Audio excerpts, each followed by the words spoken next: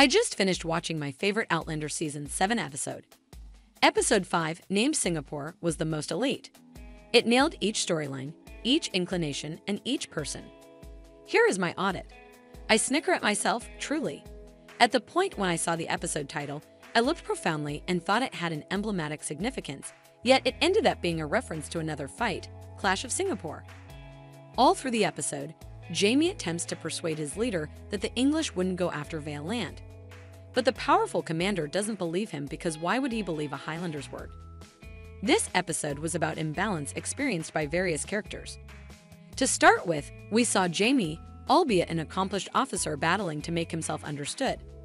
Regardless of whether it implied losing a fight or the existences of numerous men, the obstinate commandant didn't pay attention to Jamie. And Jamie was correct in the end. The English went after, as Jamie said, and they needed to empty the post. As previously stated, various characters displayed various forms of inequality. Once more, Claire endured on account of sexists. The army doctor did not treat her with respect, did not pay attention to what she had to say, or even believed that she knew anything. Fortunately, Denzel Tracker was there as somebody more open to the possibility of a lady specialist. Yet, it was miserable that a man needed to help Claire in that. Things were similar for Bray in the 20th century, but she was responsible for everything on her own. On her first day, her new co-workers locked her up in a tunnel. She had to get out on her own.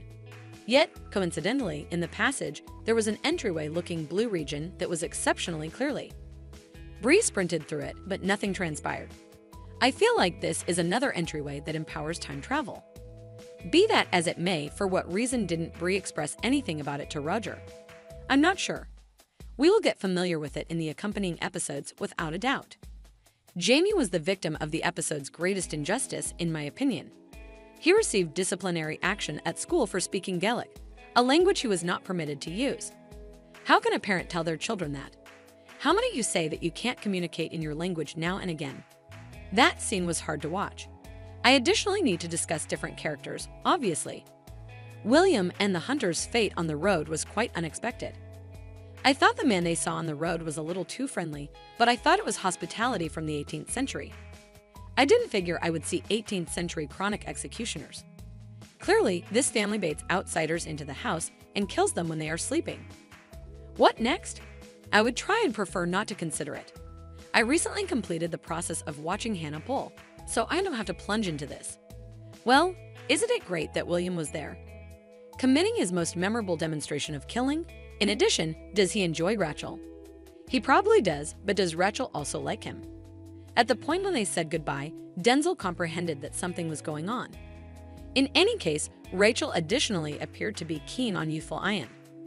Is it true or not that she is simply agreeable, or am I getting some unacceptable signs here?